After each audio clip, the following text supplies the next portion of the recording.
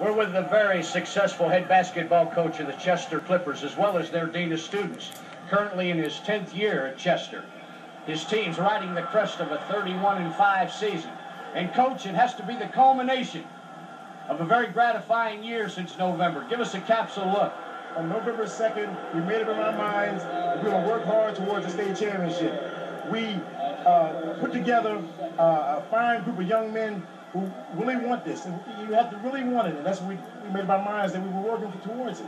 I think that was evidence the other evening whenever you beat the #1 ranked team in the state of Pennsylvania, the highly successful Reading Club. Yes, that was an exciting game. Both teams played extremely well. Reading has a fine ball club, and unfortunately somebody had to win and somebody had to lose, and we're here.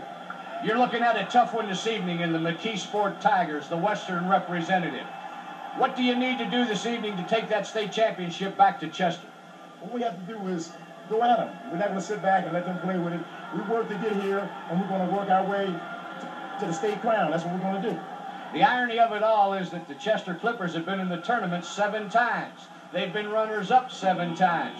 And Cliff, I think you were the assistant the last time they were runner-up. Yes, I was in 1972, and it was so heartbreaking to come here and lose it by 1 point to foul. But this year, it's going to be a different story. It's what you call positive thinking. And another irony of the state tournament is in the year 1955. McKeesport beat Chester by 6 points. So all of us around the state would like to say good luck to you this evening and hope your team plays well. Thank you, John Clark. It's a pleasure talking to you. Our pleasure.